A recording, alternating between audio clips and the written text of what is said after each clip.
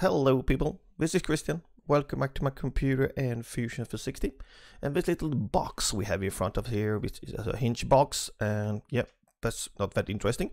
The interesting thing is the corners here that are created with a small hack using the chamfer tool. I'm chamfering the edges here and it makes this nicely blended corner with round corners, not sharp edges. That looks quite nice when 3D printed. Here's the 3D printed model. It's printed on this flat side here down to the print bed. I think was 0.15 a layer height, and this is a 5mm chamfer, no supports needed. It prints nicely. Slight problem where on the back side, this is towards the cooling fan, and this long side here is behind the cooling fan, so there's a small artifact due to a bit of bad cooling, but another discussion.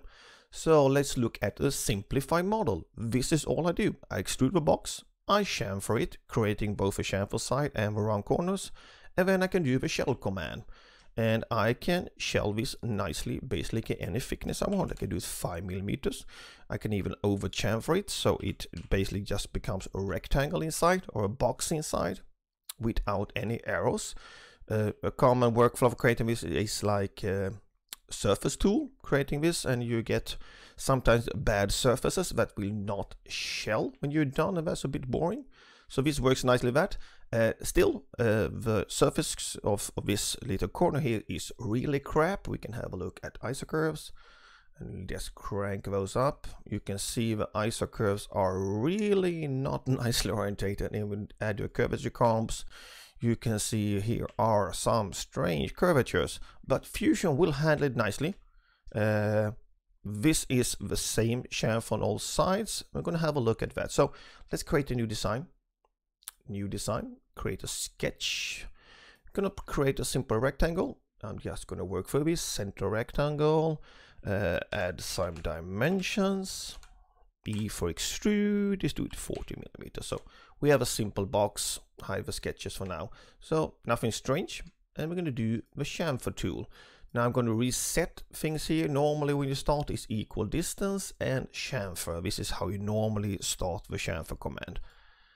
So we're going to do this, and we're going to do one edge here. That's enough. We're going to do 5mm.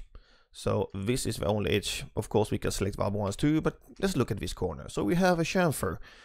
Looks quite nice. We have a miter, yes, and we have a blend. All of them creating sharp edges. This is basically a hexagon. It should be a hexagon. I think it's a hexagon. Anyway, yeah, that works, but I wanted a soft corner. So I remember I have been playing around with this. So we're going to do reselection here. I'm going to keep it at blend because that's the function that creates the soft corner. So I'm going to select the top here. I'm going to make a 5mm here. I'm going to add selection set and do this corner and do that 4mm. And as you can see, if the length of the side are different, we're going to get this rounded soft blend thing going on. So you get a soft corner. But if I want all edges to have the same chamfer and not need to fool around, so let's cancel that, do a new chamfer command. And let's see, we can select the top face, we can select our edges.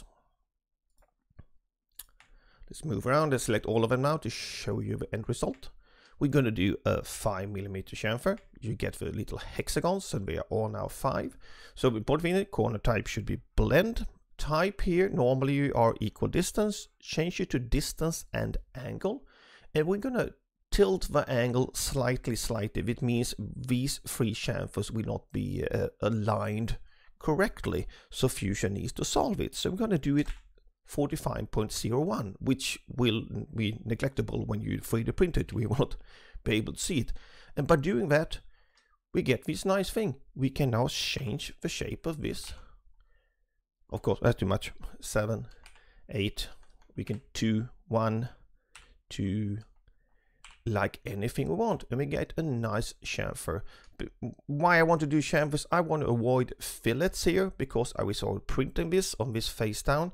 It can get a bit ugly with fillet. Chamfers are much nicer to 3D print. So that's creates the chamfer, creates the round corner, and we can now do the shell here, 2mm. Sorry, 2, and we have a nice shell on the inside.